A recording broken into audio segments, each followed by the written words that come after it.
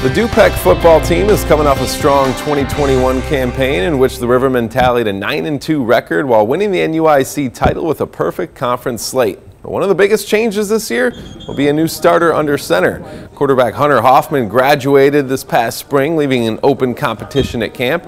Here's what head coach Tyler Hoffman has to say about that open competition and how the players can help smooth the transition.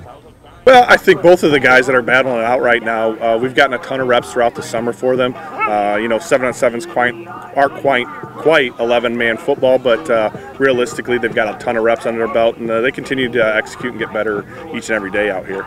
Yeah, just making sure I'm as perfect as I can be for them. Making sure I can do everything right for them, making sure everything's good for them.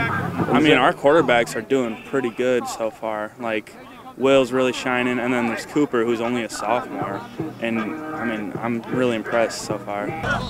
Du-Pec opens the season at home against West Carroll.